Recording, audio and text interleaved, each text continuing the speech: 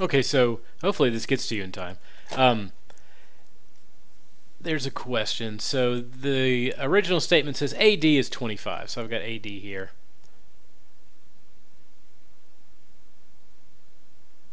And it tells me this whole thing is 25. It also says that BC is 12, so I'm guessing BC are on the inside there.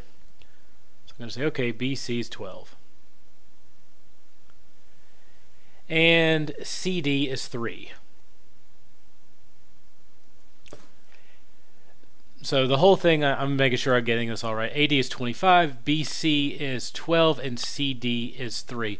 I'm assuming that this is the way that it looks. So the reality is, what I can get out of it from a solving equation standpoint is that AD is really a conglomerate of AB plus BC plus CD.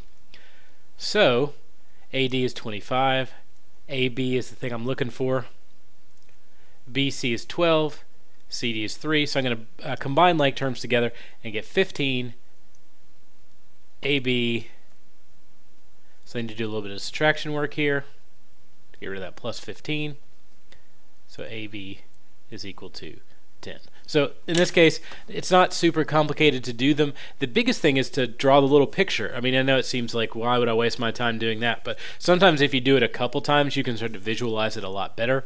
And it makes this question seem like, oh, okay, that makes a lot of sense, like how it could be that way or whatever. Obviously, mine's not drawn to scale because I wasn't paying any attention to how long things should be. But AB is 10, and then B to D, which would get you all the way to the end, should be 15. So hopefully this helps.